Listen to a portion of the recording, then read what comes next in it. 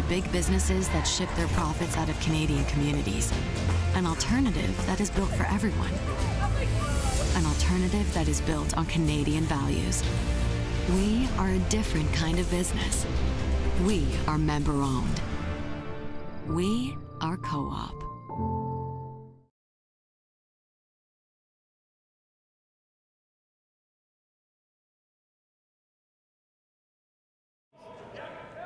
Yeah, we do. I think we're one of the few teams here that doesn't have any subs. I was going to say, yeah, there's a lot of different players out there. And what's up with your guys? Well, Matt and Trev both, Matt and Josh had tested positive earlier in the week, so they decided to stay back, even though their symptoms weren't bad, but didn't want to take some risk taking the virus. Okay, yeah, that makes sense. Yeah.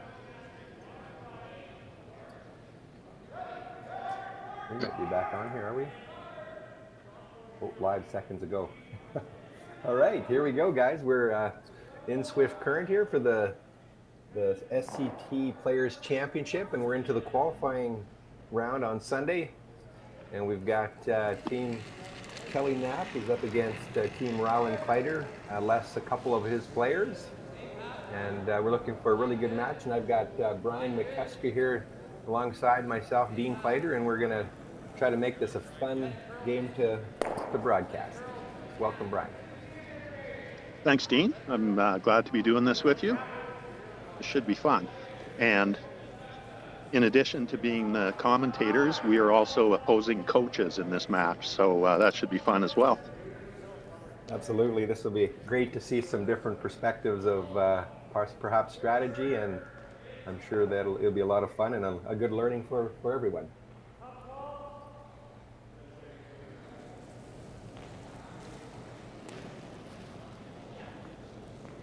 So Mike Armstrong here, looking to throw just back into the rings and maybe freeze onto that yellow or that red rock that's just outside the house. And with hammer, they're obviously still trying to generate a deuce here in that first end.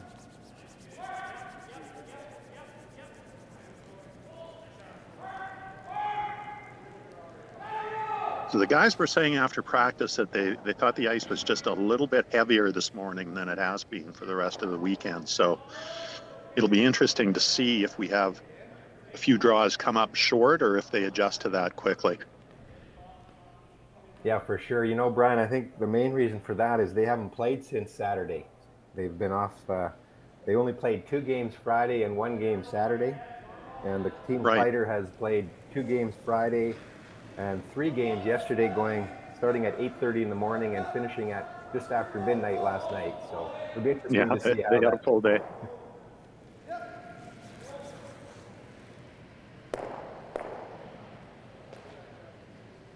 A little miscue there by Trevor, so they're gonna now the 2 all of a sudden becomes a definite option here for Team Knapp.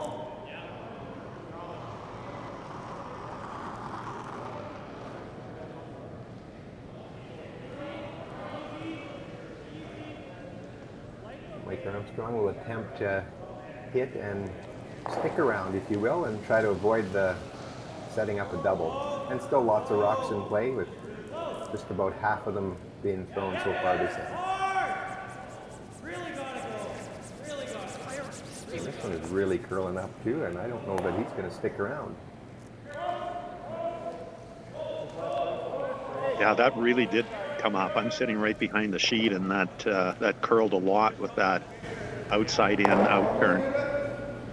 Mike was actually lucky to make contact on that. So that was a little more curl than we've seen on the 12-foot line in earlier draws, Brian, would you say? Yeah, for sure, yeah. The third, Trevor Johnson, attempts the same turn.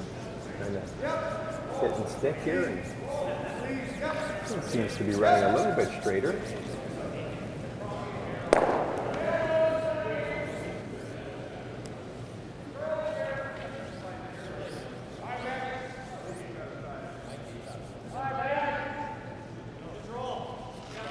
Both these teams are fighting for a spot to the all-important tankard. And I think maybe the Knapp team has already secured one, perhaps? And, yes, I believe they have. I think by qualifying in this event, they assured themselves of getting a berth in the tankard. All right. I think really now they're interested in getting a higher seed in the tankard, which will be important with a 12-team tankard, because the first 4 seeds, of course, will get set ahead one. So that's kind of their goal today, is to earn as many SCT points as possible to improve their seeding. Yeah, and do you think it'll go to a self-seeding as well? But I understand, obviously, if you're seated higher, people are going to view that you're higher too, but... Yeah, I think it is self-seeded, you're right. But I think most of the teams will look at points, and, you know, they'll look at the winner of this field as well, and give some extra consideration to that. Yeah. Just for the viewers that don't know, there's 4 teams from the Sask Curling Tour that pre-qualify for the tankard, and then 4 teams from the CTRS standings, which would include all the spiels that you play in outside of Saskatchewan. And then there will be in 2 weeks' time, I think it is, Brian, there's a last chance spiel at Nutana in Saskatoon, which will declare the other 4 reps to make it a 12-team provincial. Correct. Yeah.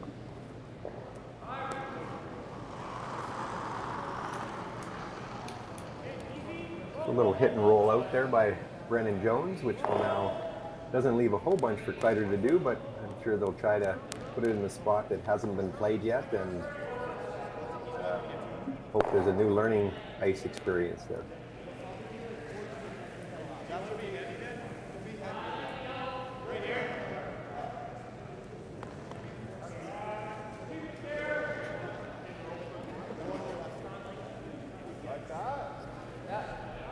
Even though you do get to have a little warm-up practice before the game, I know the skips always do appreciate having a wide open draw in the first end just to get a feel for the game and the weight of the ice as the game gets started. Yeah, exactly. So there are those 2 yellow rocks at the back outside of the rings, but I think they're inconsequential because it doesn't look like anything jamming on those 2 would be in the rings anyways. I would have to agree with you there, Brian. Yep.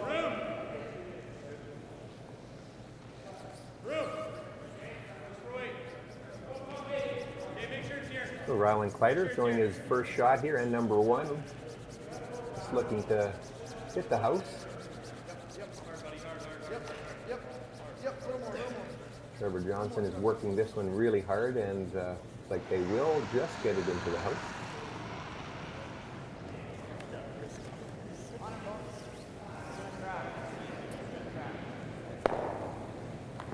Kelly Knapp with hammer this end, as they did qualify through the A event, which gave them the hammer in the first end. Will be throwing his first shot here, and I'm sure it's a hit and roll out will be the call.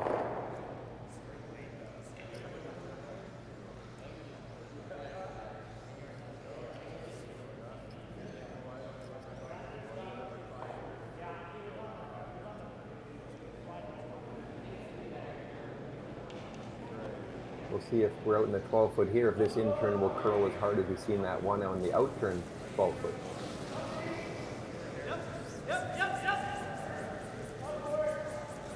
Yeah, on it right out of his hand, so it does look like it is curling. Yeah, that did come up quite a bit for that weight. So with that weight, I think Kelly was probably just trying to rip that rock off. He did have the option of doing what he did, which was hit and roll in and make Rylan hit on this, but I think Kelly really was just trying to rip that one. Yeah, we'll have to watch those 12-foots to see if that continues to curl up. It could be a bit dished up in the 12-foot there, which can cause that to happen.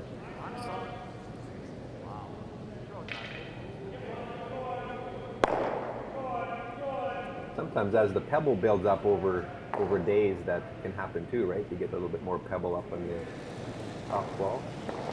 Yeah, exactly.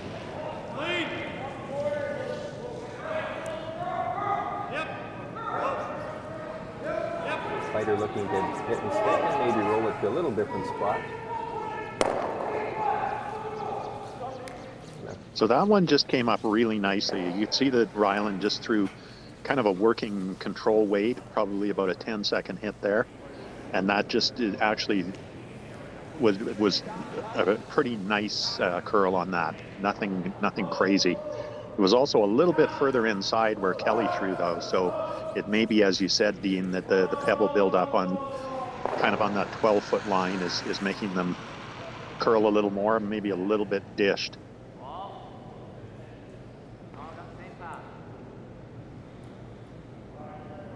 So Kelly will again throw some heavy weight here and looking to roll out and retain hammer into the second end. Trent is on this one out of his hand. And a great shot. So after end number one, we had a pretty wide open end.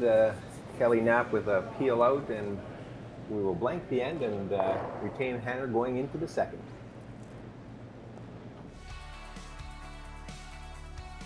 Regina Plumbing and Heating is here to serve our residential, commercial, and industrial customers in the safest way possible. By wearing respirators, gloves, and other PPE, we're keeping our staff and customers safe while ensuring everyone has heat, hot water, and an operational plumbing system. For more information, see us online at reginaplumbing.net. Stay safe.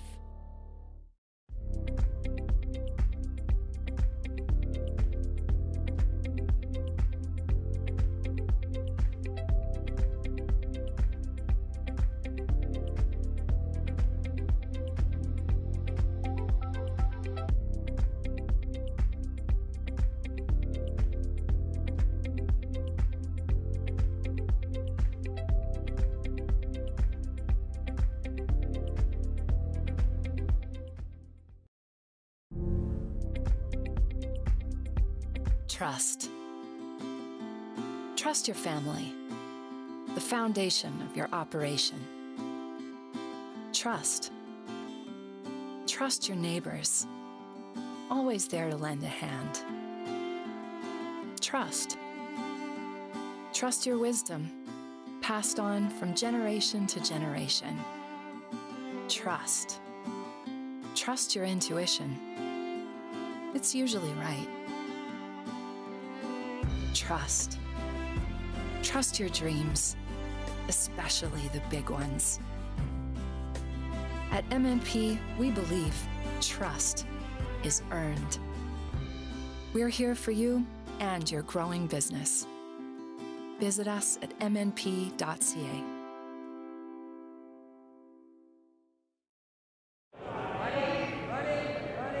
All right, welcome back here to the Swift Current Curling Club in the home of the Saskatchewan Tour Players Championship. We're now into end number two, tied at 0. There's a blank end in the first, and Kelly Knapp's retaining hammer here, and looks like a few rocks in play, Brian, this end. Yeah, it was interesting. Trent Knapp, the lead for Kelly Knapp's team, threw an in-turn draw around that center guard, and as you can see, it came all the way out the other side, almost edge to edge open. So that is definitely more curl than what we've seen all weekend in this event. So that's good. It's going to be a lot of fun with that much curl. And that would explain why it might be slightly heavier too? Exactly, yeah.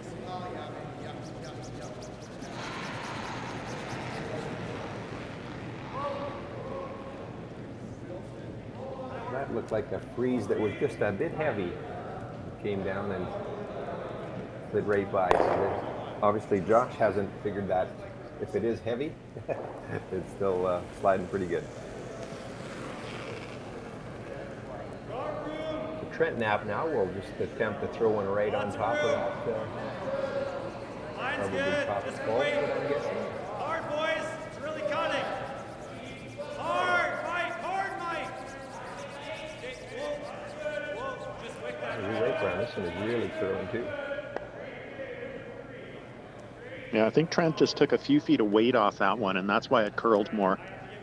not a terrible result, but he would like to have wrapped another one around that red guard. We'll meet the teams. We got up on the board there. Playing lead / second is the super spare Josh Botcher, who the boys have played against a lot in juniors, and Josh hasn't played a lot in the last while, but I know he was pretty excited to join the team for this weekend. Trevor Johnson, who normally plays the second position, is playing second / third and getting lots of rocks in. And then, of course, Rylan continues to throw the last two.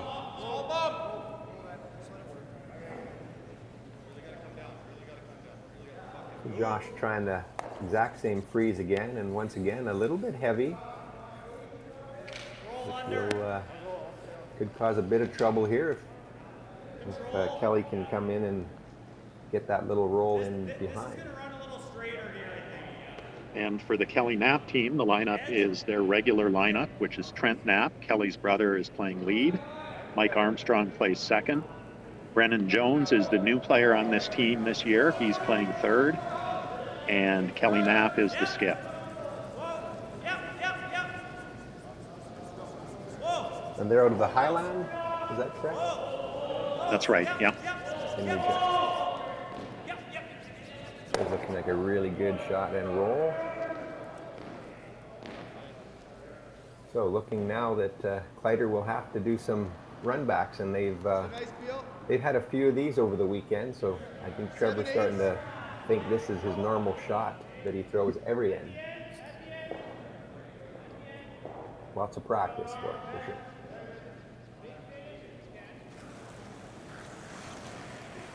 Yep. Hard. Okay, whoa. With his hand, they were cleaning it, and looks like he's going to be hitting on the wrong half of the rock. And that'll open up the door again here for Kelly Knapp's team.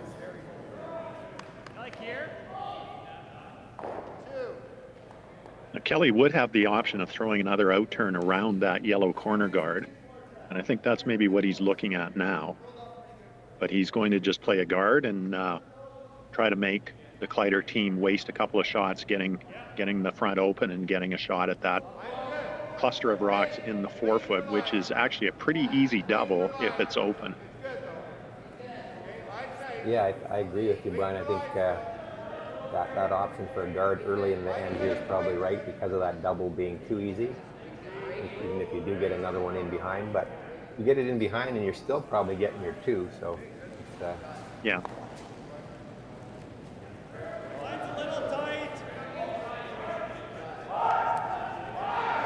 So Mike Armstrong, Right here. I think guard up the yellow rocks that are in the 4-foot. Trent's rock. Line looks really good. Just where it stops. Nice shot. Again, just about an overthrow, but it does line up the potential run back double. And if we were at a slam event, Brian, this is pretty relative easy triple.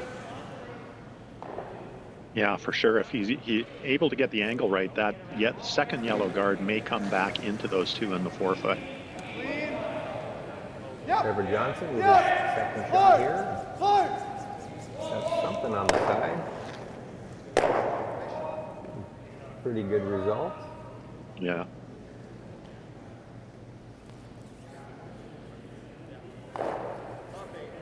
Leaving that center guard without hammer is a really good shot, and knowing that you have that again opportunity to raise that one back after Kelly sinks another one back.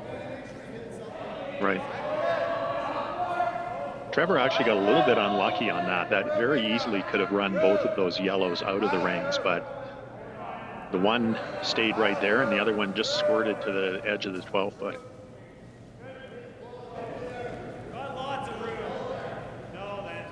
Brennan Jones now with his first shot, attempting to come around. This one is looking like it's running a little straighter, which usually means heavier.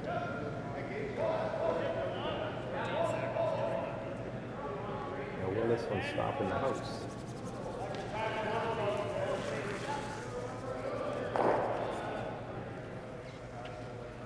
That was two, Brian, we've seen there with one of Josh's and one of Brennan's now that came around and right through the house, and maybe it did get a little bit slicker. Yeah, I think my earlier prediction of that the ice was a little heavier today may be off, because those rocks are running really well right now. I didn't get a time on that one, but when that hit the front of the house, I didn't think it was going all the way through.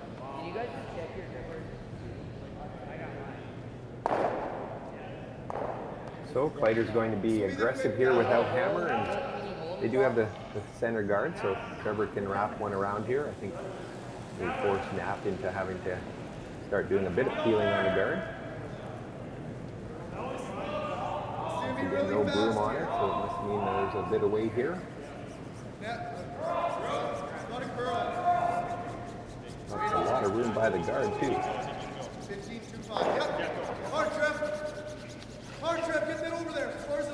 Trevor Johnson and Josh Botcher both giving it a good sweep. A pretty good shot, but I think, Brian, with that long guard, that's still a pretty reasonable halfway nose hit.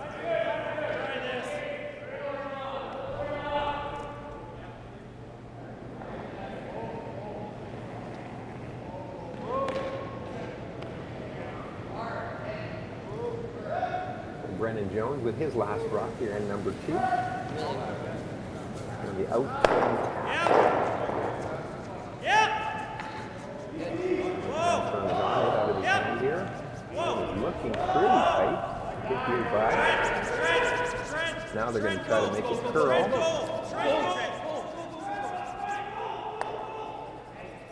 And a very nice shot there by Brennan. Now with only 2 rocks remaining for Kleiter, they're looking at 3 yellow stones, and yellow does have hammer. It'll just finish up at the end.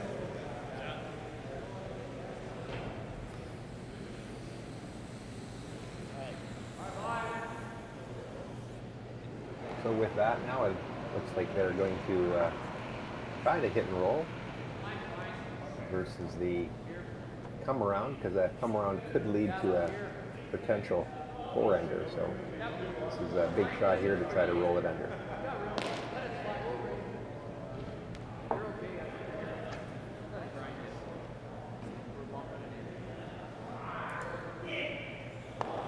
Rylan Kleiter with out-turn hit and roll. His first shot. Long line is good. They're off it, they're on it. Will this one curl up enough?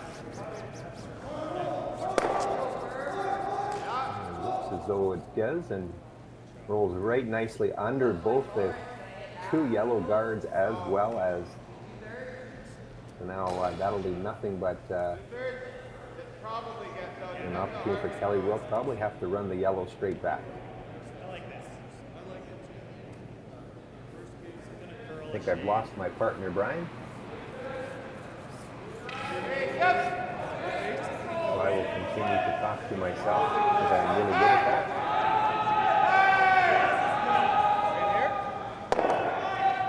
Kind of weight. Control. Are you throwing more?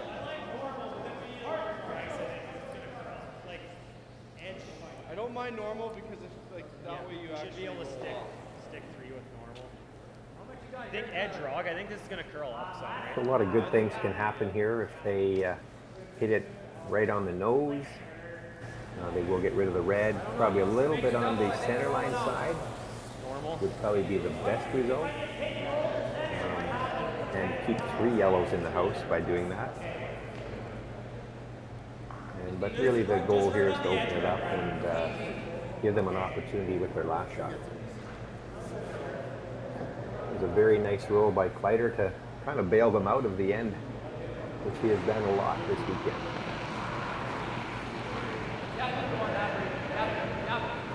Kelly Knapp with the in-turn run back.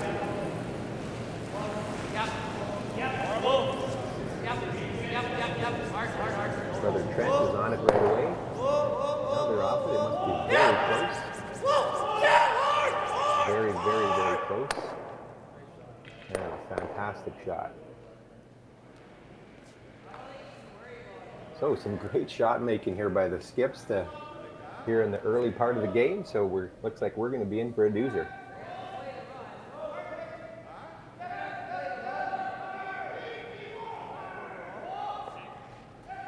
Rylan is eyeing up perhaps.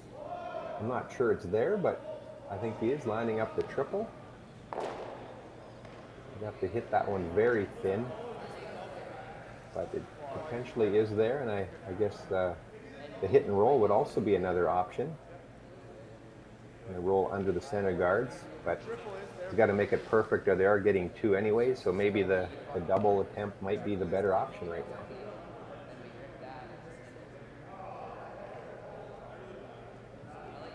By the way Josh is sitting there, he's either tired or he is convinced that that is the shot.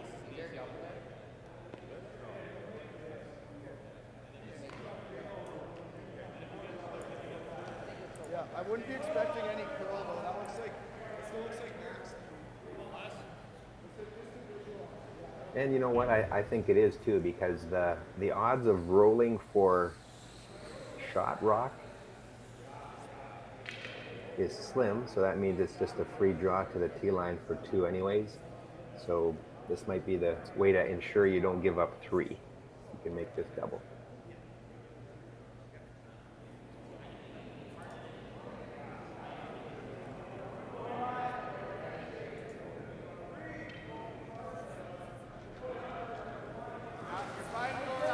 Brian's having a little technical difficulties, so we'll hopefully have him back here in a bit. And Rylan Kleiter with the in-turn double attempt.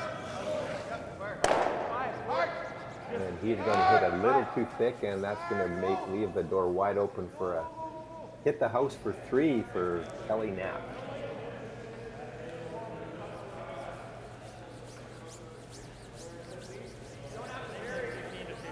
So after a couple of really nice shots there, that three ball snuck up real fast again, and with Kelly Knapp making a good run back. And now is an easy shot here for three.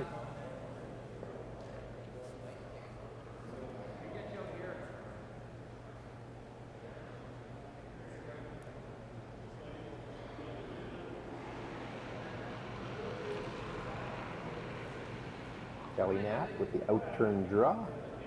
I have seen a few that were running pretty fast here, so we'll see how we're going to get a time on this one.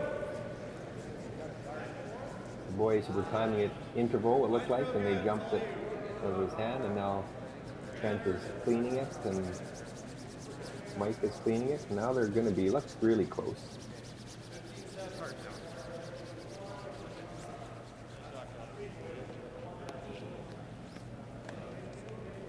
There you go. That's a three-pointer for the Kelly Knapp team, and they will take a 3-0 lead after 2 ends of play into the third end.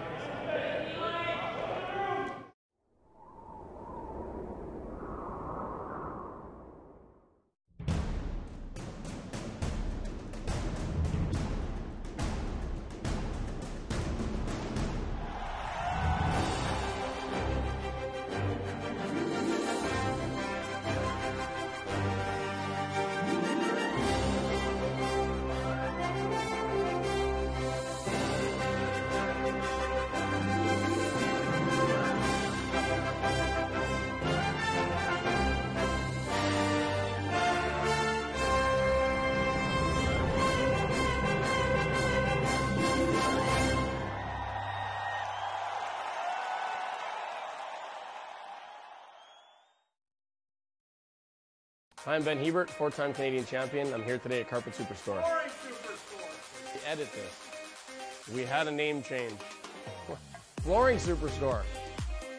Bright and elegant tile. Southern Saskatchewan's largest in-stock selection of vinyl plank flooring. Warm and comfortable area rugs. Don't take it from me. Come down, use the Benny Heath discount code, see Trent and the boys. They're the professionals at Flooring Superstore.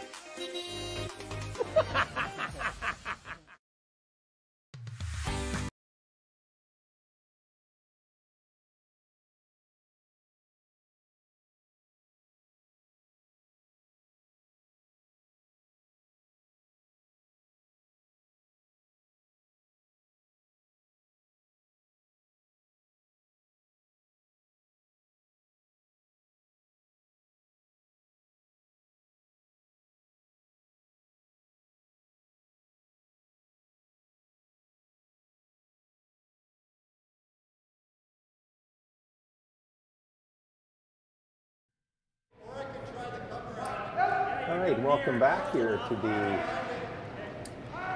Swift Current Curling Club in the Players Championship. And we had the Knapp team come up with a big 3-ender here in the second end to take control of this game. And but as we know with the 5-rock rule, those 3-enders can pop up really fast with a couple of really nice shots here and there.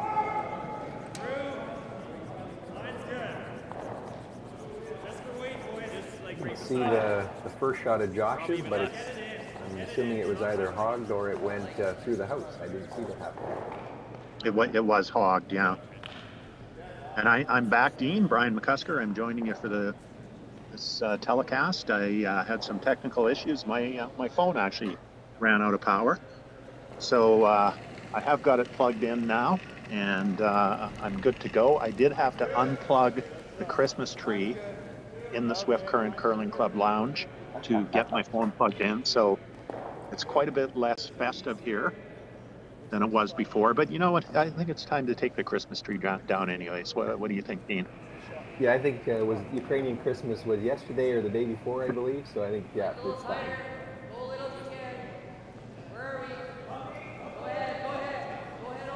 A couple of updates from the other provincial playdowns going on, and here in Saskatchewan the Scotties is going on, and we have Chelsea Carey that's through to the final this afternoon at 3, and we'll have Penny Barker taking on Amber Holland in the semifinal here this morning at 10 o'clock. So should be exciting, and a little add to that is Pearl Sask has added a little U18 championship game that will be played at the same time as the Barker Holland game, and that would be Matthew Drewitz and Savannah Taylor, who were the 2 U18 champions going to nationals, and they're going to have a little game on the Scotties ice.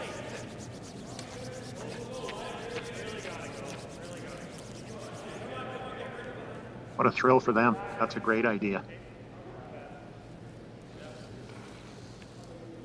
Yeah, Pat Simmons has been quite instrumental in setting up a lot of these sort of events during or before some of the bigger events for these young kids, just to get that experience, to see what goes on. And as you know, Brian, you've been to a lot of these tankards in the past as well, and once you get there, you kind of get a bit of a taste in that you really want to get back there again. So much fun. Yeah, exactly. Yeah.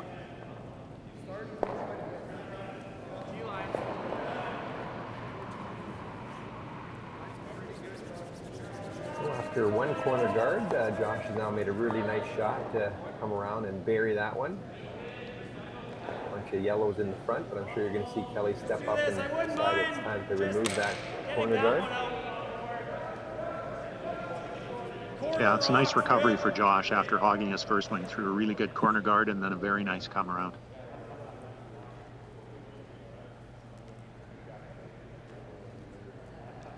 And Mike Armstrong, one of the better mixed doubles players in the province as well, plays with Ashley Quick, and you know that his game has improved a lot when you play that mixed doubles game, because it is a shot maker's game for sure. Yeah, you know, Dean, I wasn't that familiar with Mike until he joined the team last year, and I coached him for the first time, but he is just an amazing player. He has got all of the shots in his game. He's a great hitter, draws really well, and again, I think that's pretty typical of a mixed doubles player, that they're able to play all kinds of shots. And Mike is he's a really good rock thrower. I'm very impressed with him. And you know, just to add to that, Brian, with what I've even seen all the mixed doubles with the younger players, even those that play the mixed doubles, they just get so much better because they're not playing the exact same shot all the time, and they're figuring angles, and they've got to throw those mixed weights, and it's just so much fun to throw those shots, and you don't always get those chances in the 4-person game, especially if you're maybe not playing, if you're playing a front end position. Yeah, I totally agree, Dean. And I think the other thing is you're a little bit exposed when you're playing mixed doubles, because you're almost all alone out there with the shot. And so if you don't make a shot, you really got nobody to point the finger at but yourself. If there's a sweeping mistake, it's usually you that made the sweeping mistake. And that's one of the things I really like about watching mixed doubles. Absolutely, and that's probably why the team dynamics is a lot different when you have just the 2 players versus the 4 as well, because of that. Yeah. So Trevor Johnson came up a bit light on his attempt to draw around that, I guess you could say, top 12 corner guard. So that's going to leave an opening here for the Knapp team to hit and roll and sit 4.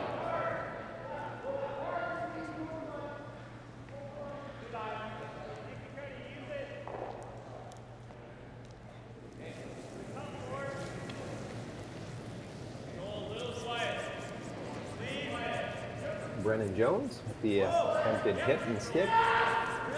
Again, that 12-foot line, Brian, looks like it's throwing again pretty hard. He does get just enough of it. That's good. Yeah, I'm wondering if Brennan was maybe a little bit soft on the weight on that one.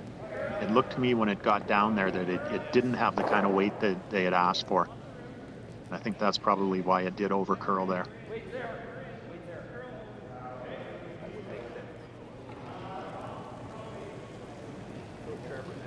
Second shot. Get around that staggered guard, and if he is able to do that, it will be a pretty difficult rock to remove with those 2 staggered ones in the top 12 there.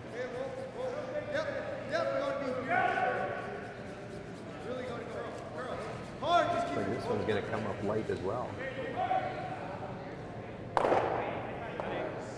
Team Kleiter just having a bit of trouble with their weight here this morning. I'd like to just catch this one here. Stick this 4 in the ring. Or maybe they were playing the freeze on that. Brian, did I miss that? No, I think they were coming around, but it actually is not a bad result. This one's a little behind it, though. For sure. So I think just like this.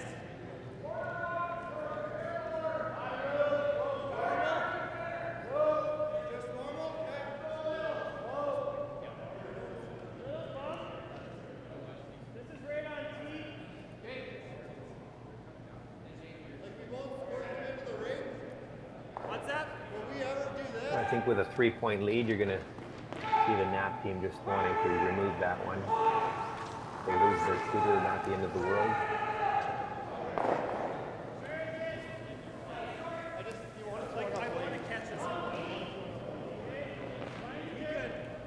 And perhaps even just off a nose, Brian, because those staggered ones probably are, like you mentioned, are just guards anyways for Kleiter to get around. So you might want to just nose it and keep your shooter right there, or maybe just roll to the center line a bit. Yeah, I think if he could jiggle things around. You know, the other option is to ignore that rock and just throw another one into the 4-foot. And, you know, I think with Kelly laying 3 right now and Kleiter having only 3 rocks to come, it may be tempting to just ignore that rock. But I think that it looks like they want to hit it. Yeah, I agree with you. That would be, if they could beat Kleiter in there with the top 4-foot around, that would be putting in really good shape.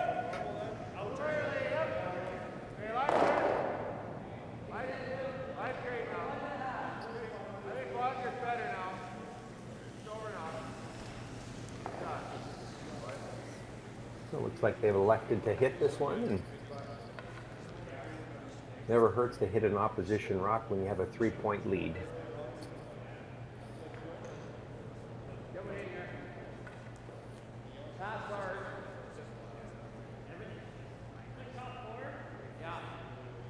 So Brennan Jones with his last shot here in number 3. Whoa, whoa, whoa, whoa. No. No. And a quarter rock and half a rock. And a very nice shot. And actually unlocked those in the back beautifully too. Yeah, I don't think he could have done any better than that. That's a really good shot by Brennan, because he did take away that stagger. Now, if Rylan is able to get one behind that yellow rock on the center line, it would be a short run in for the Knapp team. I think Kleiter's either looking at a corner freeze on the yellow rock that's just above the tee line in the 8-foot, or they've got the option for an in-off double with the one on the 12-foot, which Rylan just positioned his boom to. Not a lot of really good options, but those are probably the two. Do you see anything else, Brian? No, I think you're right. I think that's probably his best option.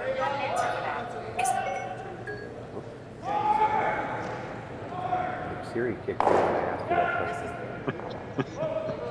She said she doesn't have an answer for that. Oh, if only we could ask Siri strategy questions about curling all the time.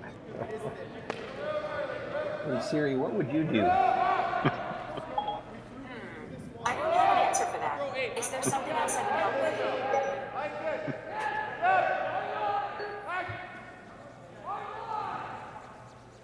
So I guess Siri's not able to help either. Skinny double, Brian? Is that what they've decided on here? I think so. It's a fairly steep double. He would have to hit this pretty thin, but if he can do it and stick that rock right there, again, there's an overlap over on that side, and the Knapp team would not be able to get at that rock.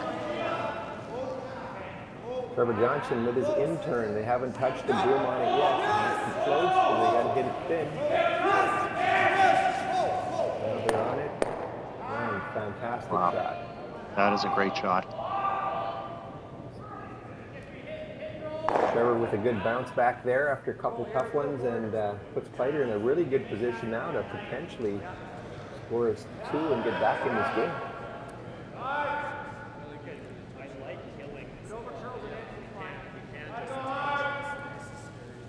And Knapp has to be careful too, because there is another red biter that they don't want to bring into play either. Well, exactly, and the way that red biter is set up, that would probably be a run-in double as well. So I think Knapp is going to have to make a play on that rock, and it looks like that's what he's going to do. And he's going to have to be careful on this one too, because if he slices it too thin, there may be a jam as well on his rock on the center line in the front 8-foot. For sure, yeah, it's not a gimme shot for sure. If he comes up, he hits it too thin or too thick, right? There's an option for that to happen. Exactly. So I guess just hit it in the right spot and no problem there. Yeah, just trying to run it through that hole between the two yellows. Kelly Knapp with his first shot here, and number 3. Just looking to hit a half rock, peel it through the hole. Just cleaning it right down. It's be really close. What a beautiful shot. Good throw, Kel. So now Kleiter has to decide what is his best option, and looks like they're discussing the hit on the one in the center line or drawing around it.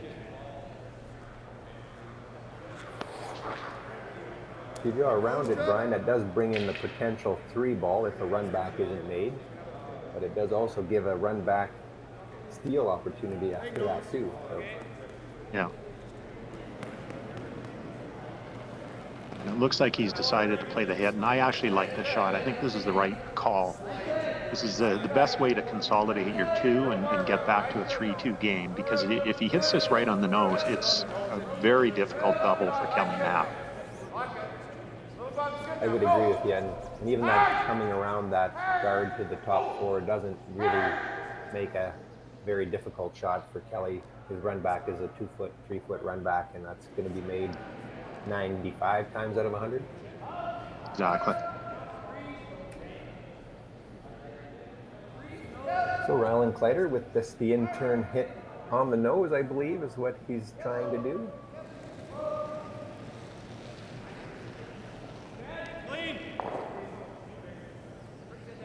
Fairly close out of the hand. Now Trevor's starting to work it to hold the line. And pretty good shot. Yeah, that's a very good shot. He even got just a little bit of a roll to the right, which makes the double, I think, even more difficult for Kelly. He's looking at playing a slash double. It's pretty thin, probably about a quarter to a third of a rock. Yeah. But I do think that's the only way he could make that, because it's going to be that the redirect would be really thin, wouldn't it, to try to get it that way? It would be, yeah.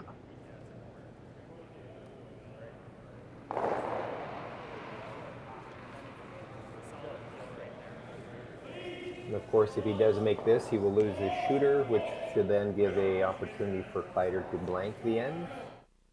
If the double is not made, then you will see a draw for a potential two.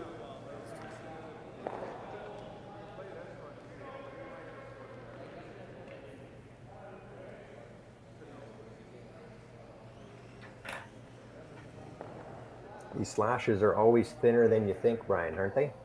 Exactly. And the difficult part of it is when you're hitting it this thin, you want to make sure that you're not wide, and you don't want to flash it and give up three right back. And I think psychologically it's hard to make these shots because you're so afraid of just airballing it. So true. Yeah.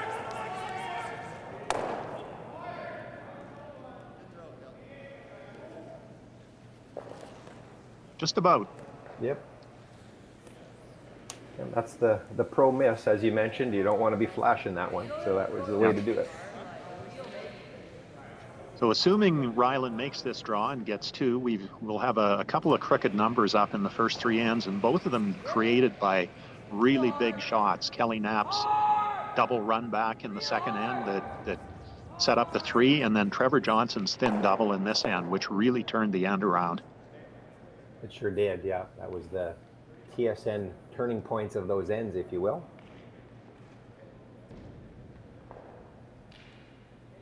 So Rylan Kleiter with the draw to the 8-foot to score his deuce, and throwing it now with Trevor sweeping it. Looks like it must be close. Trevor's just cleaning it right now. Now he's off it. This maybe is going to be heavy if the way Trevor's standing.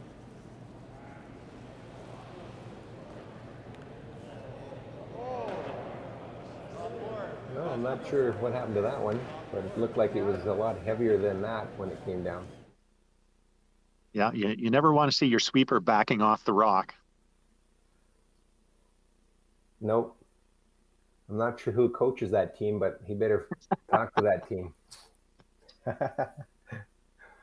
That was a pick for sure, now that they're sweeping it up. Anyways, after three ends of play, Kleiter takes his two, so now Knapp will take a 3-2 lead into the fourth end of play.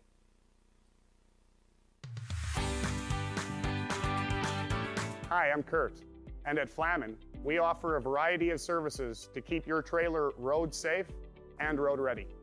Whether it's trailer maintenance, an inspection, a repair, warranty, or upgrades, you can trust our accredited locations to give you the service you need. So whatever your trailer needs are, we've got you covered.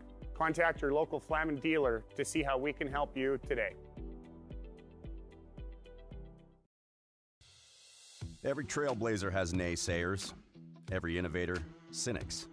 Every leader, skeptics. Anyone with a vision for their future has faced doubters in their past.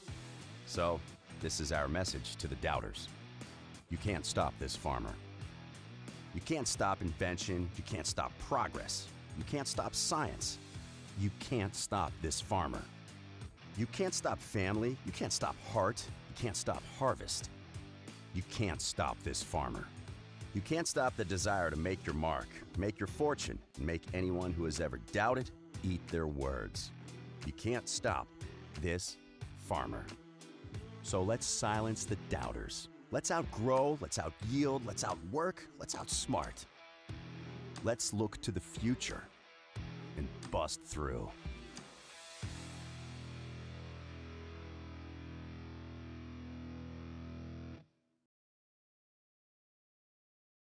With SaskTel sponsorships, we get to be a part of your community. SaskTel cares, always has, always will. To apply for sponsorship, visit SaskTel.com/sponsorships.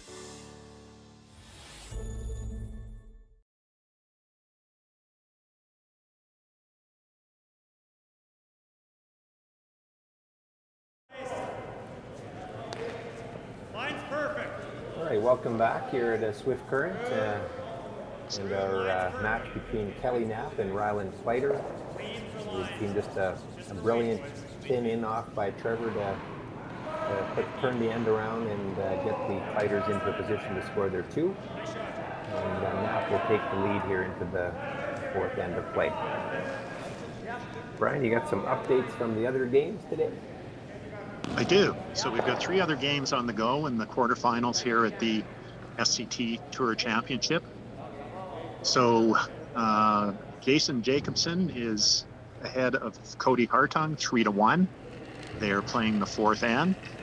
I'd have to say that's a little bit of an upset just because Hartung has been absolutely rolling this weekend and just pretty much crushing everyone he plays. Yep. But Jacobson with a 3-1 lead there.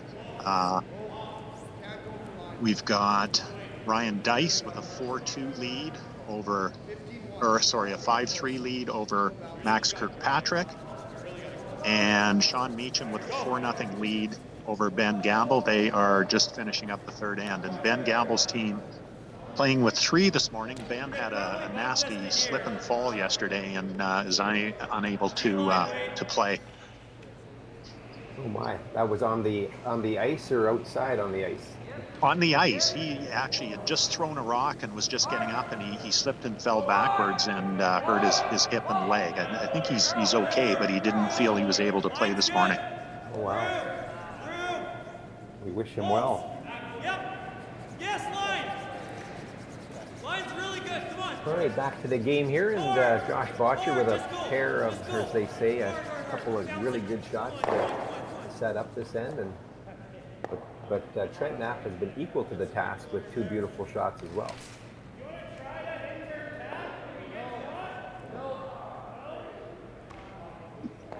So Dean, I know you have a lot of Team Kleiter fans that tune in, and you do a great job of broadcasting a lot of the games to your fans and sponsors.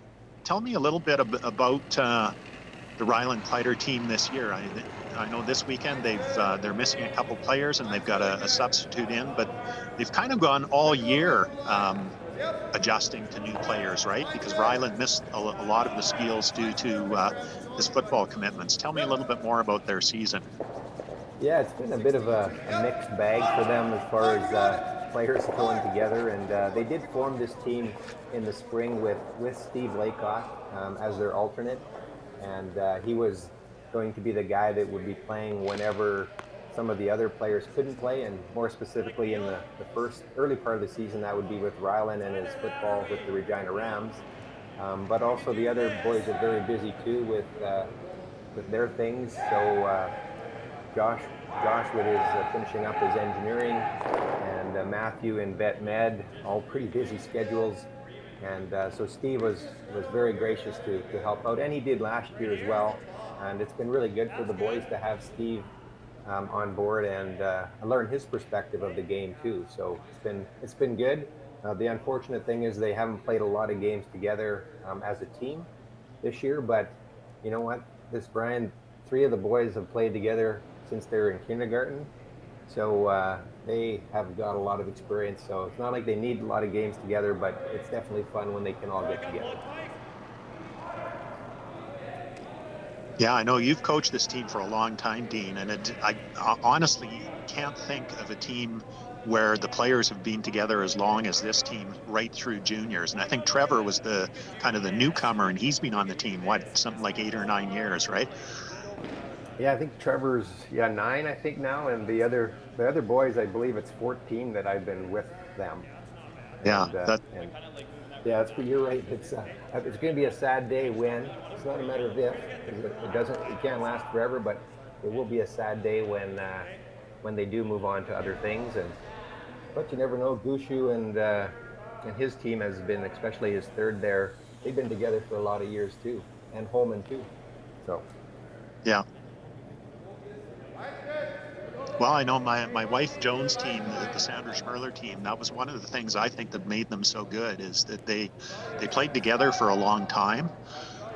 They never had thoughts of making changes on that team, and I think that too many curling teams do make changes too quickly. I would agree with you. It's and especially in today's world, everybody wants that instant success. And when it comes early, obviously, it makes it a lot easier to understand how to stick together. But I think teams that are willing to stick it out and do all the right things to make their team better, I think can really, and having the right, not just the team, but all your other support staff around you to make sure you can accomplish that.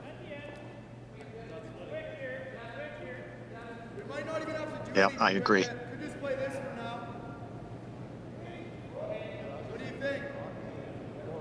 The other thing, Dean, about coaching this team for so long, and I'm sure, I think I know the answer to this already, but I'm sure that it's very different coaching this team now than it was when they were back in juniors, and especially in U18s, in the sense that there's probably less input on strategy from you than there used to be, because, and I know this is what I find in coaching the Kelly Knapp team, they know more about strategy than I do. So I've told the guys a couple of times this year, it's almost boring coaching you, because after the game, I don't have any calls to talk about where I think you did the wrong thing. And I'm sure that you've found that as these guys have progressed too, that there's a lot less input on strategy than there used to be. Absolutely, yeah. They've learned so much over the years that I always like to use the analogy that I've taught them everything I know, or everything they know, but not everything I know. So I do have a few tricks up the sleeve that I use every once in a while that they're still young, but you're absolutely right, Brian. And I coach my younger daughter's team as well, and with this on-ice coaching, you're probably familiar with how they're doing that now. To me, that's just a godsend in coaching for curling, and to be able to impact a game and teach on the spot versus after the fact, and having those glazed eyes about what could have or should have been done. And so it's very rewarding, as you know, as a coach, to be able to provide that guidance and to have it being done right away. And I'll tell you, with the boys, we had John Madden, who's probably the most important piece of our whole puzzle, and he would end up tracking every shot of every game, and we can go back and evaluate those games and be able to pick out spots where we needed to do something different. And we learned the hard way, not the hard way of always losing the games, but the hard way of having to spend that time after the games to figure it out. So but definitely more rewarding now to sit behind my desk and be able to call the game this way.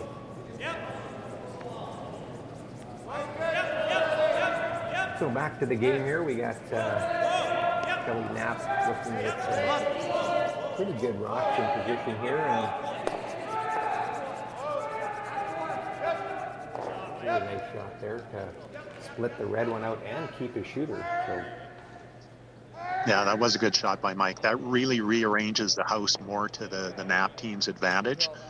That rock that Mike just hit, the one that was in the front 8 foot, was definitely a danger rock for them.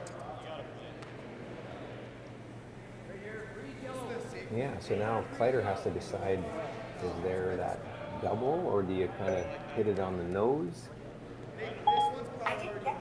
Trev, this one's priority. Nice field. So this is an end, the fourth end in an 8-end game is one where Kelly Knapp probably wants to play for what I would call a soft deuce. He doesn't really need to go hard for a big end here, but he really wants to make sure that he scores. And if he can get a deuce, that's a bonus. For sure, that's exactly right. And now Kleiter looking to raise this straight back, or is he trying to double here, Brian?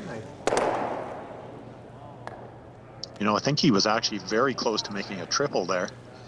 Just over curled a little bit. Okay, and it turned out a little bit unfortunately for the Kleiter team, because it kicked that yellow rock right behind the corner guard. The good news is they're laying 2, and there's no access to a double for the Knapp team. So it looks like they're going to try to hit and flop in front of that red. Yeah, and I think that's would be the right call. And even the nose isn't the end of the world for him right now. For sure. You know, as I said, this is an end where the Knapp team really needs to score. If they can get a deuce, great, but even a score of 1 is a very good result here. And you had mentioned some of the changes in coaching. One of the things that's really changed a lot in curling over the last few years is the use of metrics on scoreboard management. And the importance of not giving up steals. I know when we used to play, Dean, it was always about getting a multiple score when you had hammer. And you can see now the top teams, both in women's and men's, play very much to protect the hammer and make sure you score at least a single point. Yeah, it's almost like the turnover in football, right? If you win the turnover battle, yeah, you're going to win the game. So looking to get close to nose on this one. Does roll out a little bit.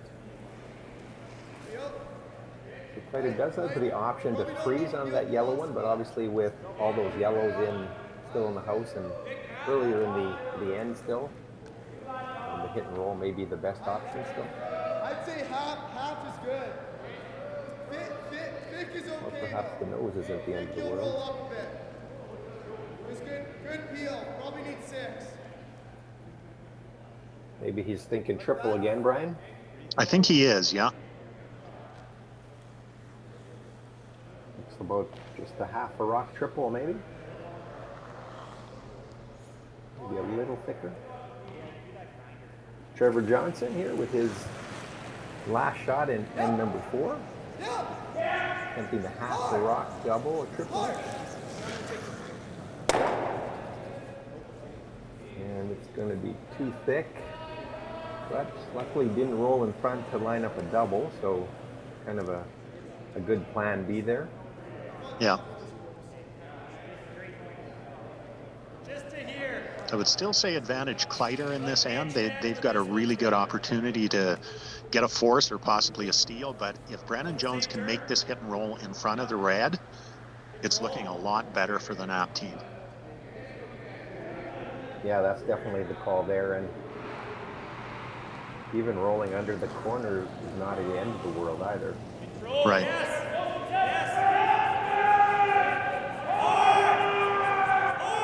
He's on this one right out of his hand.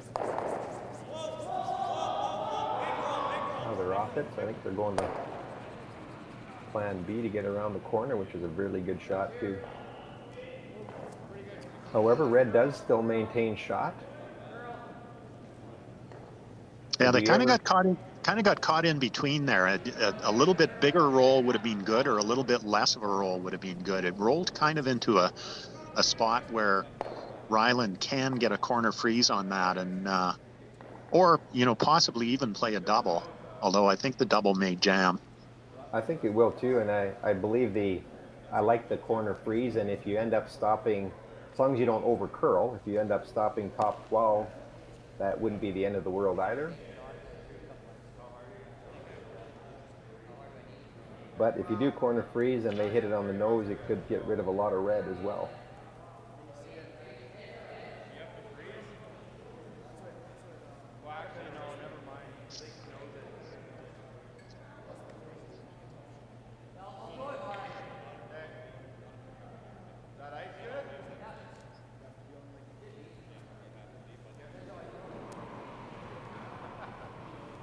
So it's Rylan's first shot coming, is that correct?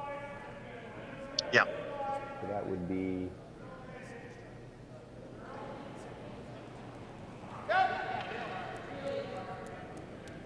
That corner freeze is so delicate because if you ever tap it and roll open, that's going to be an easy double for the sit 4 as well.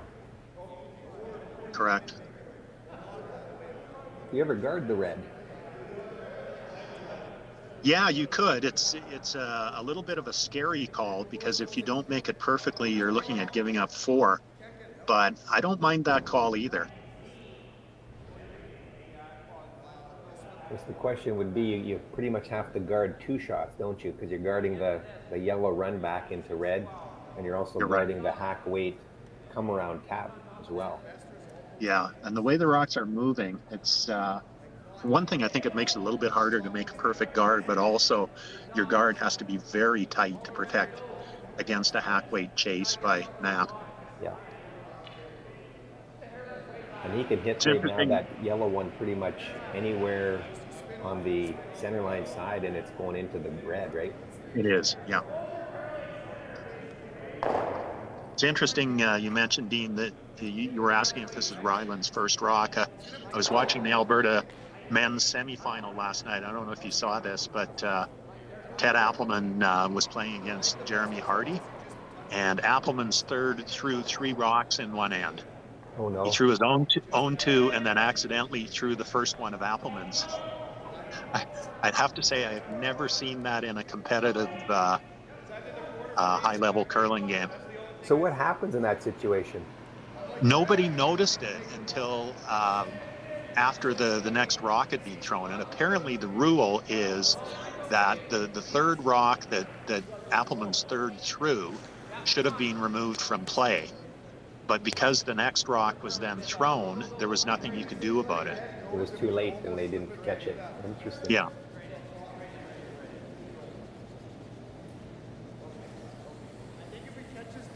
Yeah, so that's when you want to keep track of if that ever happens. You want to not after the fact. You see often though the third is down holding the broom when they have one more shot left. I have seen that before, yeah. But usually the front end is smart enough to catch that for them.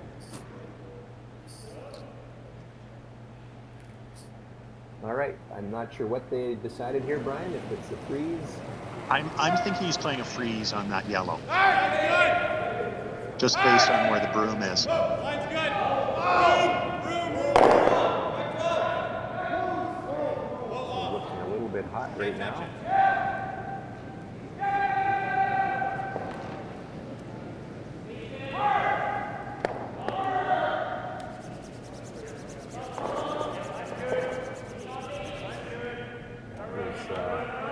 They were hoping for. Or it does keep 4th shot, I think. It does eliminate the 1 yellow, but it does tuck that 2nd yellow under that corner a little further. So Knapp is in a really good position here right now.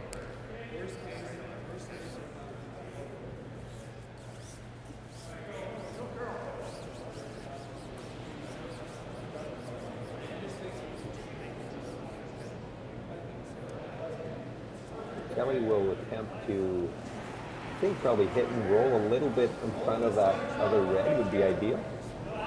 Yeah, I think you don't want to nose this for sure, because that really is going to set up a pocket for Rylan to come into.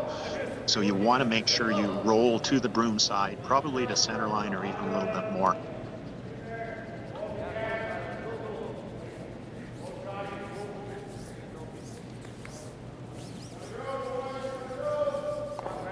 In fact, I would say the miss here is to roll right out. I'd rather roll right out than hit this on the nose. Mm-hmm. So Kelly Knapp with his in-turn hit and roll in front of the red here.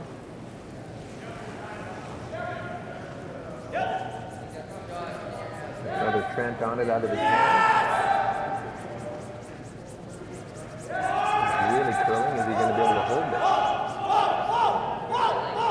They might roll under the other way, Brian, which is a pretty good Yeah, shot. that's absolutely a great sweet call by Brennan Jones to get them off that rock at the end and make sure you don't hit it on the nose. But does it leave a triple here now? Yeah, definitely might. Nose triple to sit 2 potentially, but there is that guard that looks like it could be in the way. I think the shot still, Brian, is come down and give it a little tap. Get a corner frozen maybe, or angle there. Yeah, I think the shot is the triple. I think he can see both of that. And yeah, I do. He would have to throw it hard, but I think that back yellow is going to squirt back enough to get it out of the 8-foot circle. And what about the top yellow? Does that go on to the red one that's in the back 12? It might. I think it might go over top of it, but it's hard to tell the angle.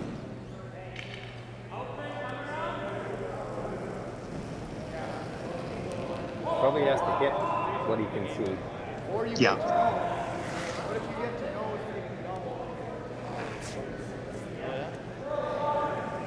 Things if you 8-foot weight, get to the nose, you're going to give up maximum 2 probably. Yeah. Because you will be second, and you could even be shot rock perhaps if you get the inside, if you can keep the rock to the center line side as well. I'm guessing the young guys will throw a hit at it, but I'm thinking your odds are better with the nice little corner freeze tap. Yeah, I don't mind that call either. And I think for Rylan, even giving up 2 here is almost a win because it keeps him in the game, just 3 down with 4 ends to go. This end was not going well. You know, I think a 2 is almost a win. I would agree with you, yep. The other option.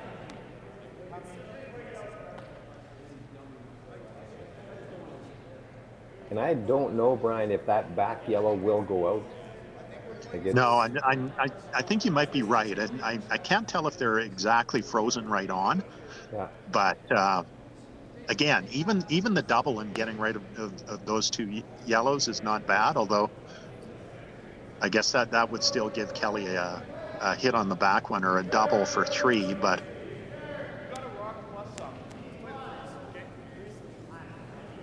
and it looks like he's going to play the freeze. Yeah. I think that's your high risk, but it's a high return shot too. And he just threw this draw weight, so he should have a good handle of what weight he needs here. Yeah.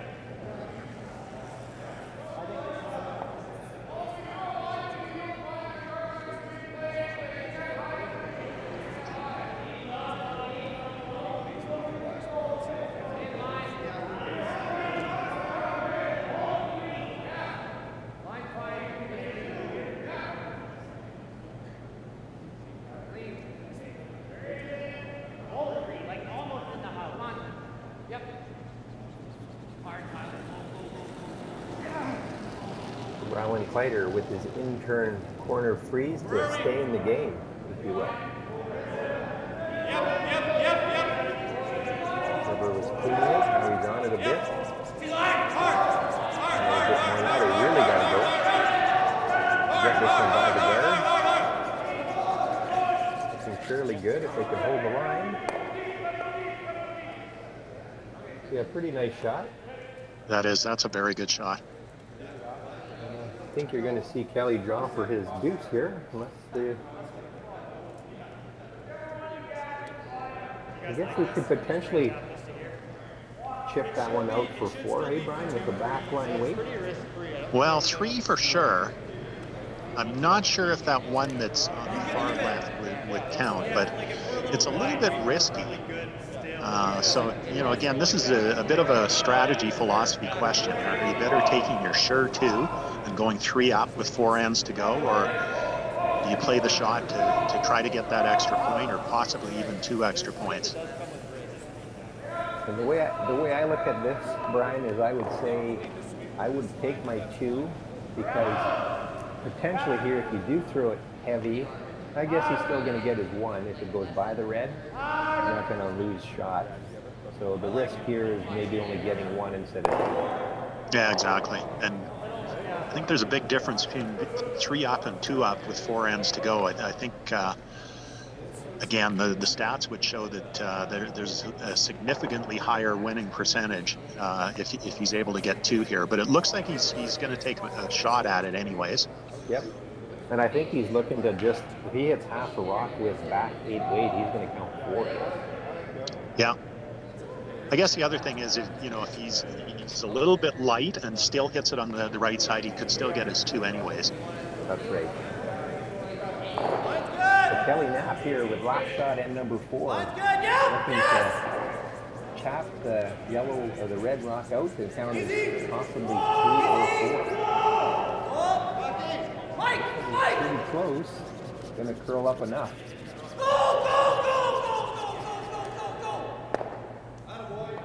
Wow, that's a great shot. It's a really good shot.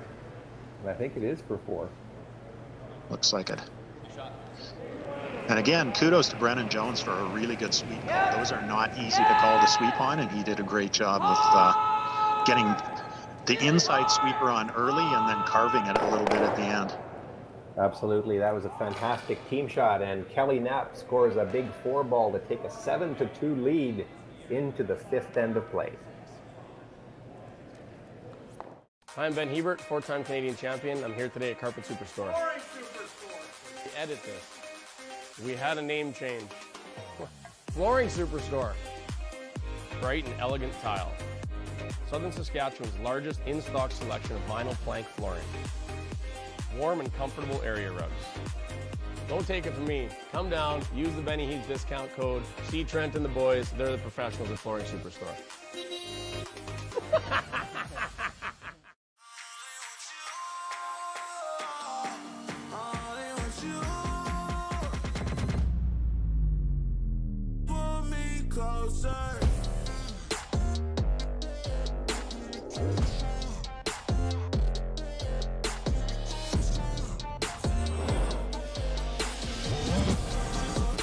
Pair up super fast internet and incredible TV for applause-worthy savings.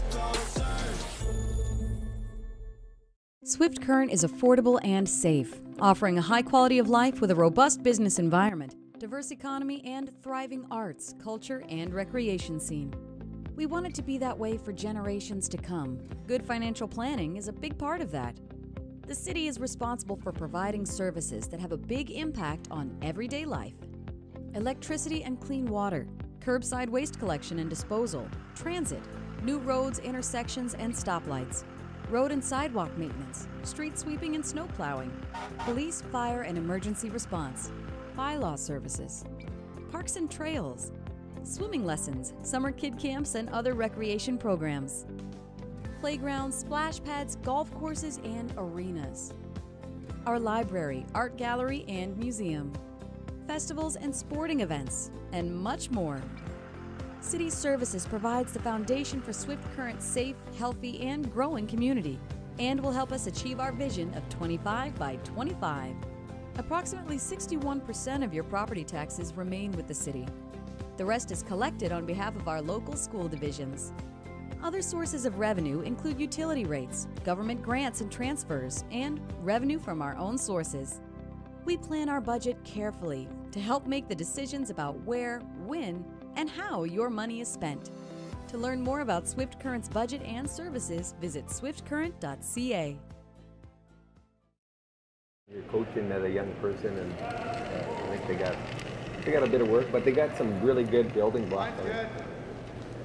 Anyways, we're back here at Swift Current, and we're going to be looking for lots to talk about, Brian. The Knapp team takes a 7-2 lead into this 5th end, and a pretty well played end. Just Knapp seemed to come up with some really key shots to make that end successful.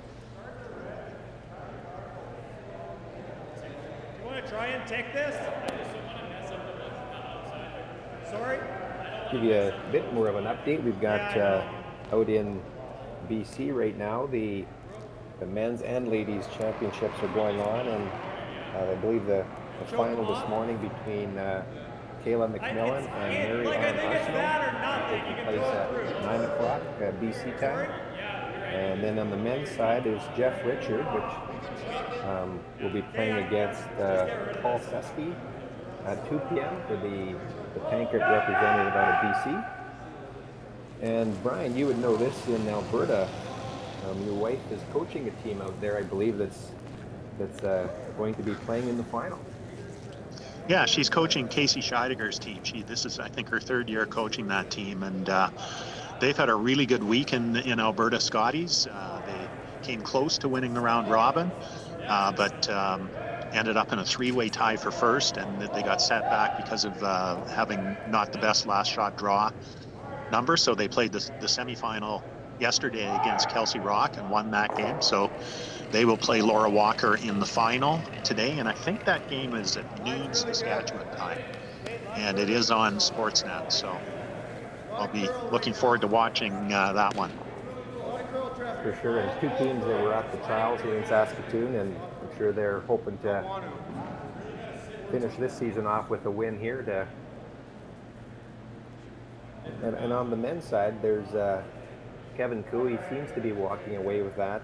Hasn't had too many close games and is going to be playing in the final against, I believe it's Ted Ackerman this afternoon. Yeah, that's right. Yeah. That should be a good match as well. Yeah, Cooey's team has pretty much walked through the first portion of that event, but you never know what's going to happen in a final. And Appelman is he's a very good player, so I wouldn't be surprised if that's a close game. Yeah, it's funny how the team always does rise to the Yeah, it was interesting in the Alberta Women's Scotties. They played an 8-team round robin, and there were 3 pretty clear favorites, I think, Scheidegger, Walker, and Kelsey Rock, and those 3 teams, they won all of their games against the other 5 teams. They went 15-0 against the other 5 teams, so not a single upset really amongst those top 3 teams. And you know, I watched quite a few of those games, and some of those young Alberta women's teams are very good, very promising teams, but just so much difference between those young teams and the 3 kind of elite teams that you just didn't have any upsets. So true in this game, and I think, Brian, you'd agree with that, is that you can teach the game all you want, but you still have to experience those moments that allow you to keep the heart rate down and to make those shots when they're really needed, especially the 8, 9, and 10. You know, we stress those are those 3 ends that most teams will win or lose the games, and you do see the more experienced teams come up with those 8, 9, and 10 shots that you need. Yeah, absolutely. And I think one of the things that I notice a lot is when teams that maybe don't have the experience playing at that high level, when they get on TV for the first time and they're wearing mics and they're seeing all the cameras, it really creates a very different atmosphere and feeling. And lots of times you'll see the less experienced teams just not react well to that pressure of being on television. Clean.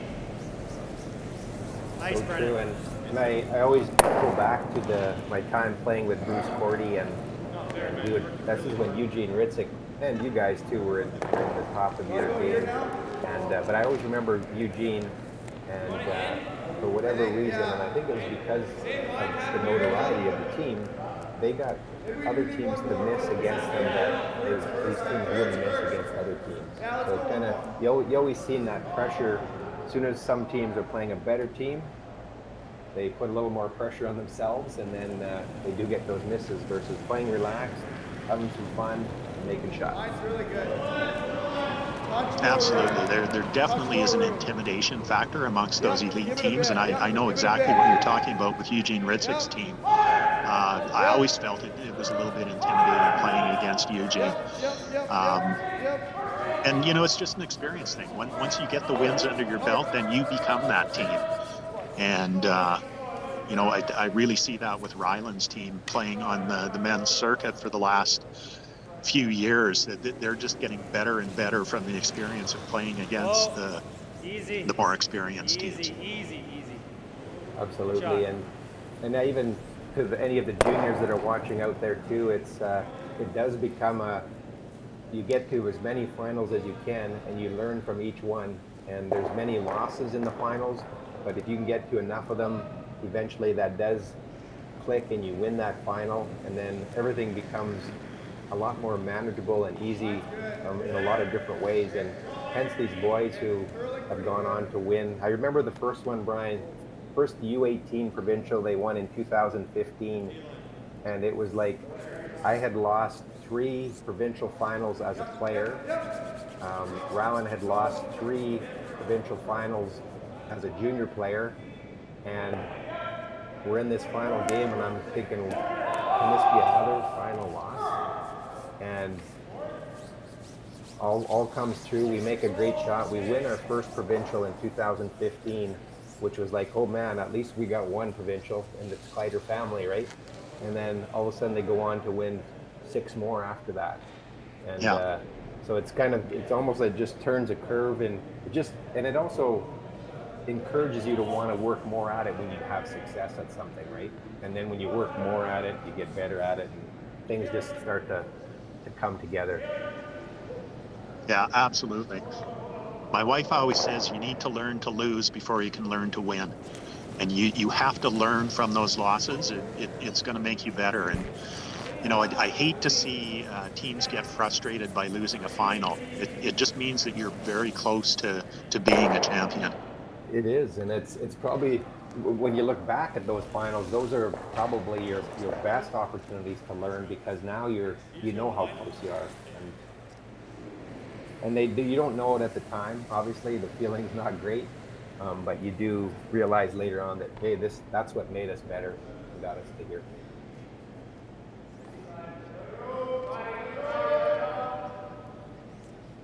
I guess we're still broadcasting curling here too, Brian. We should maybe chat about the game a bit.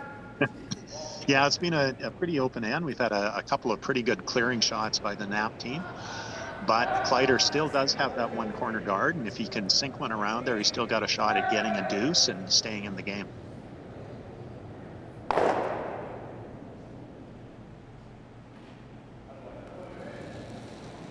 That's one of the things this Kleiter team is very good at, and that's handling that adversity when things aren't good. Sometimes there is frustration, but you learn over the training time that you have lots of tools that can get you back in the game, and make sure you're still having fun with it, even though being down 5 is never fun.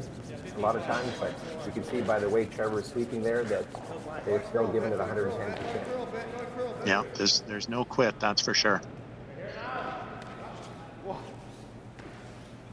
You know, that one looked really good coming over the hog line and getting past the guard, but it really didn't finish as well as I thought it would. Yeah. Especially with that high guard like that, it was a lot of room to finish. But again, that may be a function of, as we noticed earlier, Dean, it seems a little bit dished at the edges, and we saw that outside in hit in that spot curling pretty hard, so I think the inside out is not going as hard. And that would make sense, right? Because it is dished there a little bit. Yeah. Which makes this not an easy shot for Kelly Knapp. He's going to have to make sure he doesn't flare this one, because I don't think it's going to curl very much. I would agree with you there.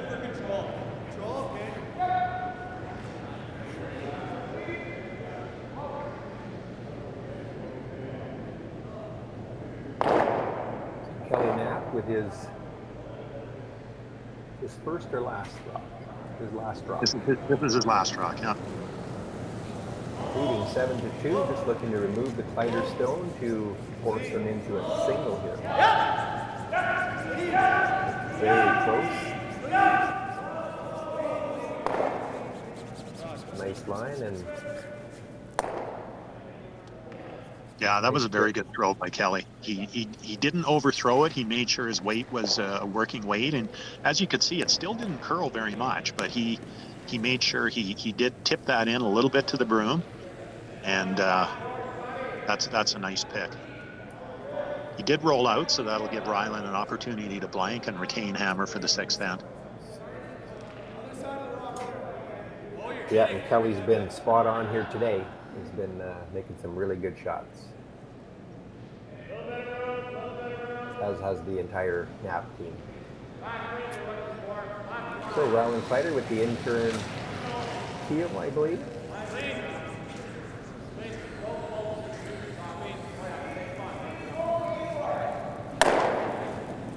The half a rock rolls out, so they'll blank this 5th end and take the all-important hammer into the 6th, however, trailing 7-2.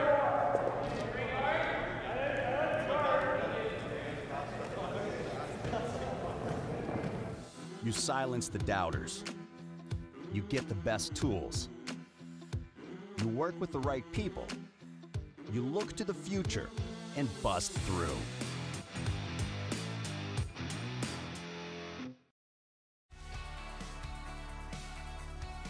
Regina Plumbing and Heating is here to serve our residential, commercial, and industrial customers in the safest way possible.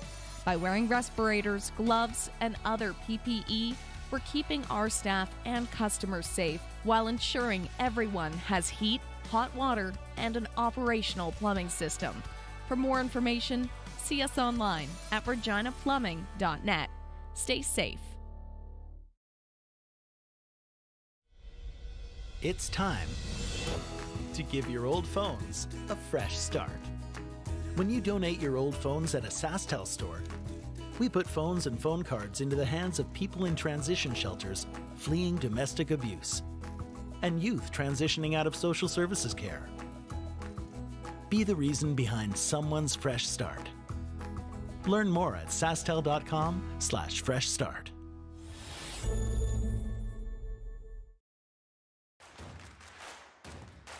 Imagine being able to stream every curling game from every sheet from any event, be it your Wednesday league game, bonspiel, or corporate event.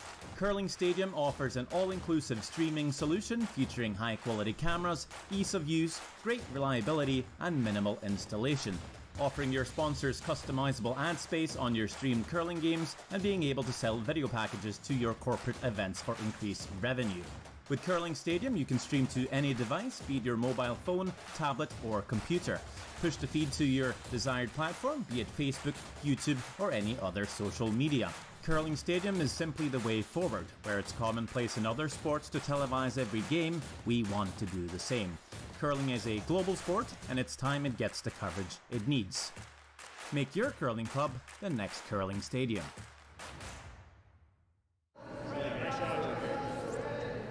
Well, welcome back, everyone. Brian McCusker and myself, Dean Kleiter, here to bring you the broadcast of the Team Knapp versus Team Kleiter in the first round of qualification here in Swift Current. And Team Knapp jumped up to a 7-2 lead, and Kleiter is battling, but having a little bit of tough time with the way the Knapp team is doing it today. Yeah, the Knapp team has definitely been on point today. They've actually played, they really struggled in their first game in this bonspiel, but managed to come out with a win. And then the second and third games, they played really well, and they've carried that over today. Like trying this A couple of good corner guards there by Josh, and he got some good separation between those two, which is going to make it more difficult to make a double peel for the Knapp team. Yes, great shots there, and the Knapp front end player there, Trent, also setting up the end very nice with that top four, bumper, yeah. top 12, pretty much parallel in line. Yeah, it makes a big difference when you're trying to defend if your lead can get the two shots in a perfect spot like that, because it makes it a lot tougher for Kleiter to get those rocks into a position where he can use the corner guards. Trent. If those rocks were behind the tee line, totally different story. Trent. No, Trent. We're attempting the kick shot. Yeah, that's a very difficult shot to play with that weight. And you know, because the guards are staggered like that, it kind of is a bit of an easy double. It's probably, I wouldn't mind just leaving those, because I think my next shot those both are going to be done.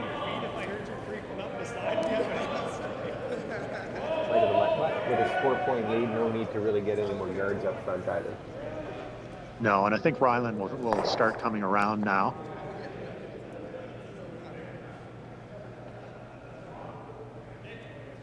You know, Dean, I always found one of the difficult things about playing with three players is the sweeper being all by himself, not only carrying a little bit more of a load, but a lot more difficult to judge weight on draws when you're sweeping by yourself. And the good front ends get very good at back and forth, talking to each other all the way down the ice, and it really becomes a kind of a teammate thing to judge weight.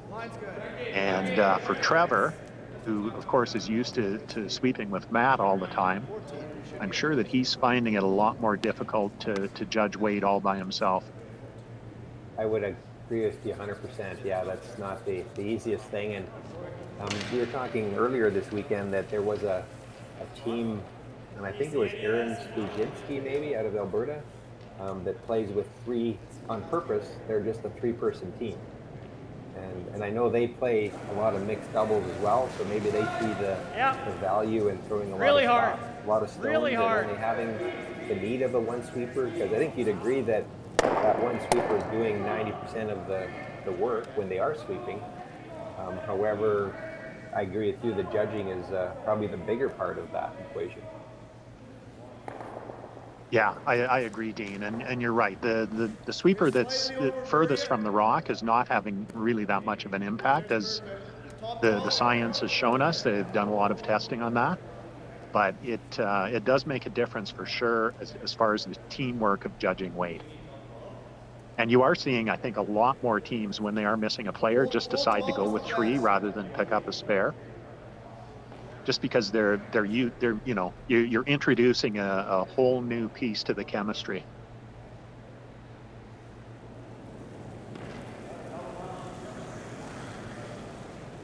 Mine's good. Trevor Johnson will look to get a second one behind. It's a bit of a corner guard, but it's fairly high, so maybe they're going to throw another guard. So they are coming in. Stick here. Easy, easy. Just gotta be here. Yep, yep, yep, yep. Yep, gotta go, gotta go, gotta go. Hard. Whoa. That's still good. This one will come up just a bit light, but yeah, that's still a pretty good shot, though.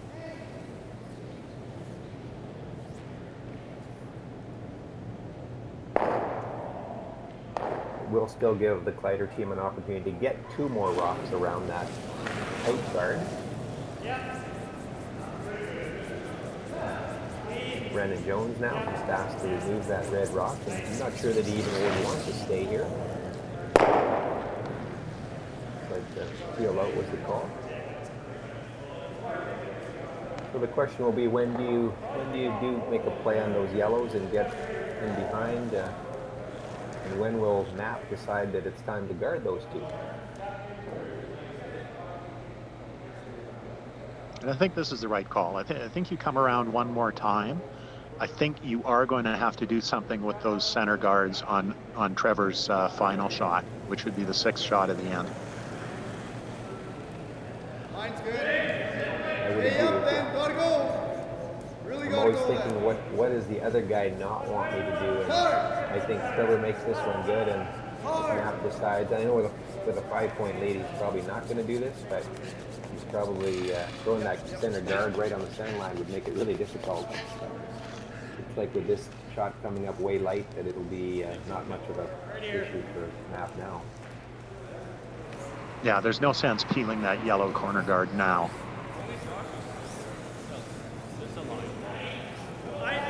I'd prefer to cover a little bit on this side. So they'll now will play that center guard,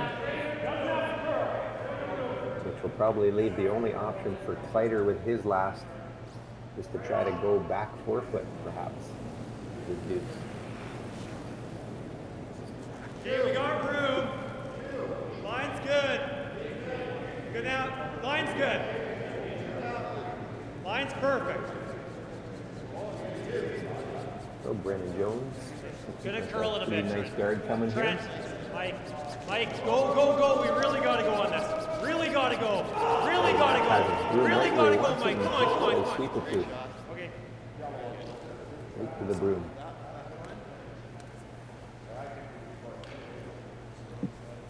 Looks like he left enough open on that in-turn that Rylan can play a soft weight hit and roll. Yeah, I think you are right there, Brian.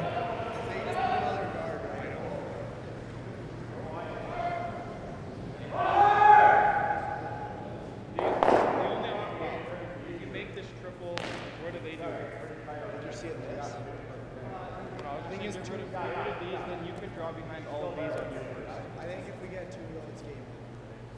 That's the only time we get 2 goals. I want to try to get 3 soon. My turn. Is there anything to play on here? I guess you can try. Just to put the full. Oh. That's what weight are you throwing? That's Four probably. to roll your shooter in as well. Maybe 10. So looking at a couple options there. Okay, so you want to play both these? Trying to maybe split the reds in for now, but with only 3 rocks to go, I'm not sure but you're going to have a chance you to get a little get bit those of other finish. yellows out if you don't make I think some just, kind of play.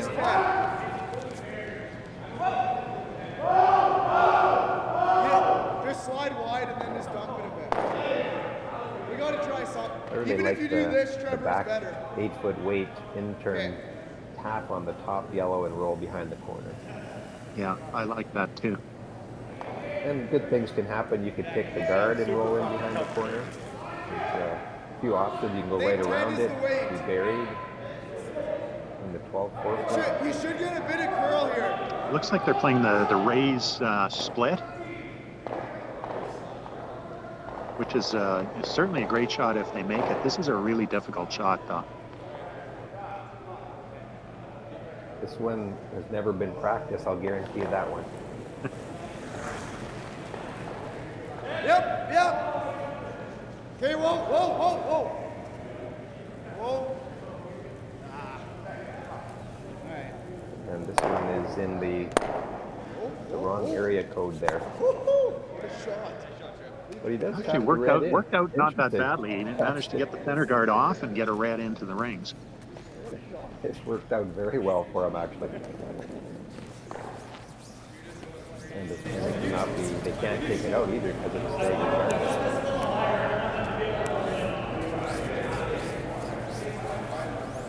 Well, Trevor deserved the break like that because most of the weekend he's been on the wrong side of the inch by just missing a few that could have went either way. So it's good to see that he got his first break of the weekend.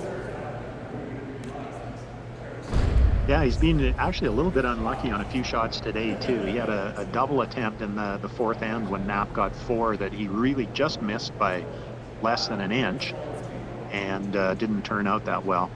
He also made that huge double in the third end, though, that set up the deuce for Kleiter. That was, yeah. So it looks like Kelly's just trying to replace that center guard. Line's a little tighter. Line's good.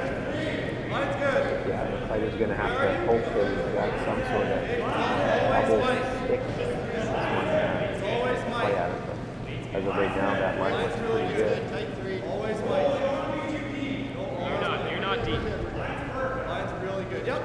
Whoa. Nice shot, Cal. Really good, Cal. Pretty much perfection there. Good play. That's the kind of shot you like to see as a sweeper. Just clean it all the way down. Line was perfect. They didn't really have to go hard for line or for weight. And the good part about it is he did expose the correct side of the rock too, right? If you expose the other one, excuse me, then Kleiter would have that little chap and roll a second one under the corner, but now that option is now gone. You play this. Because it opens up. You can make this, right? So hey, That's probably the best, actually. That gives us a chance for free.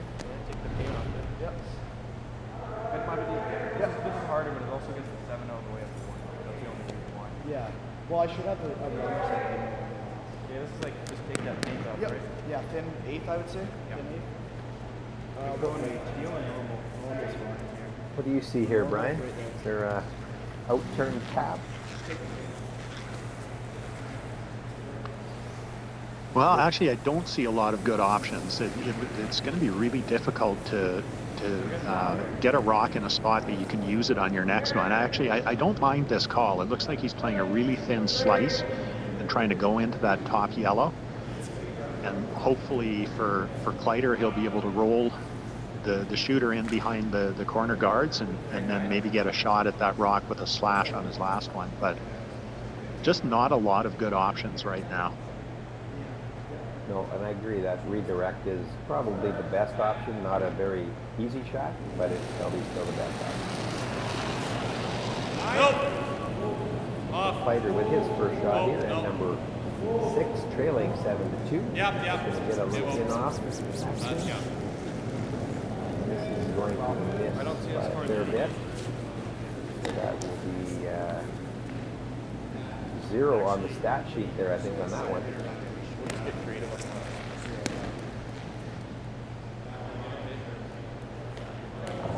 So now I think Knapp's going to end up just taking away the only shot Kleiter has, and that is to drop 4 foot. He guess we can't take away both sides of the forfeit, but we will definitely take away whichever he thinks is the easier one. I don't think there's anything for two. It's not for two. We could guard that, but I think it's the percentage of that shot. There's nothing for two. I just, like, could we leave a triple of any type? I think the outturn draw to the forfeit right now would be the easier one for Kleiter, so I'm guessing that's the one that they'll want to take away. Yeah, I think so. You're right here. I'm not really sure what the discussion is here, because that seems to me the obvious shot is to take away that outturn draw. It's still going to leave an in turn through the hole for Rylan, but that's a lot more difficult shot.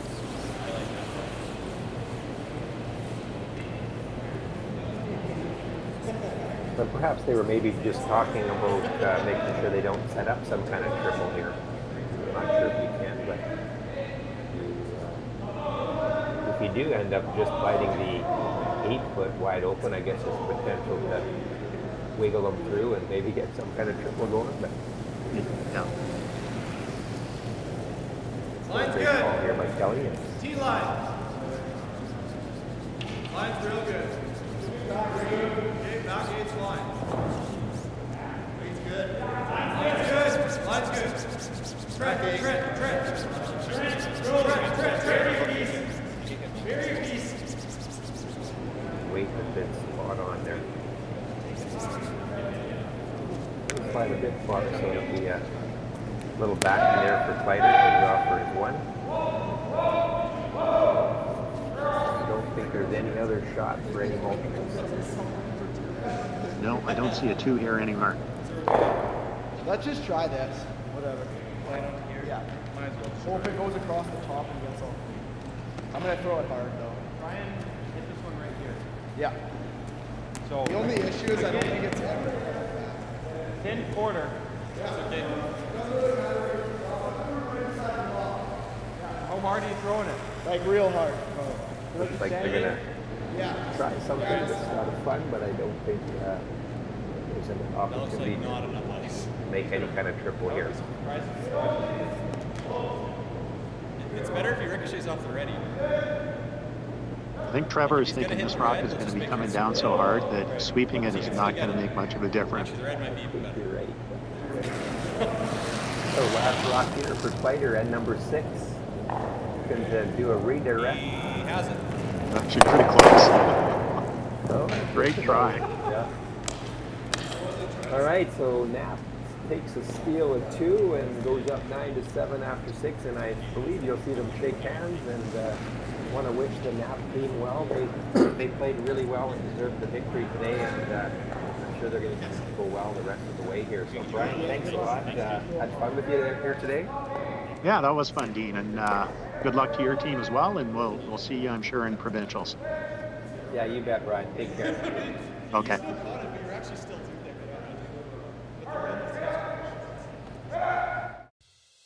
Every trailblazer has naysayers. Every innovator, cynics. Every leader, skeptics. Anyone with a vision for their future has faced doubters in their past. So, this is our message to the doubters. You can't stop this farmer. You can't stop invention. You can't stop progress. You can't stop science. You can't stop this farmer. You can't stop family. You can't stop heart. You can't stop harvest. You can't stop this farmer. You can't stop the desire to make your mark, make your fortune, and make anyone who has ever doubted eat their words. You can't stop this farmer. So let's silence the doubters. Let's outgrow, let's outyield, let's outwork, let's outsmart. Let's look to the future and bust through.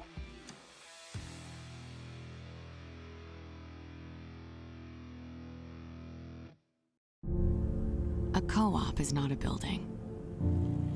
It's not a grocery store. It's not a gas station. A co-op is a group of people who come together to build up their community, to help their neighbors, to make a difference. And so, they start local businesses that are member-owned, businesses that give back. Western Canadian co-ops have been quietly doing it this way for more than 100 years. Well, it's time to speak up. It's time to celebrate. And it's time to see that there is another way. An alternative to big businesses that ship their profits out of Canadian communities. An alternative that is built for everyone. An alternative that is built on Canadian values. We are a different kind of business. We are member-owned. We are co-op. Saskatchewan, you know SaskTel because we're everywhere. Because being everywhere keeps us connected to you. You are what matters most. With SaskTel sponsorships, we get to be a part of your community. From the dance competitions, to the rodeos, to helping discover and embrace technology across the province. We're here with you, and we're here for you. It's easy to get started. All you need to do is apply. Every year, SaskTel contributes nearly $3 million to approximately 1,000 nonprofits, charities, associations, and events in more than 200 communities across Saskatchewan. So keep dancing, keep laughing, keep discovering, and we'll be there to help, to lend a hand, and join in the fun. SaskTel cares. Always has, always will, because we are dedicated to our home. To apply for sponsorship, visit sasktel.com/sponsorships.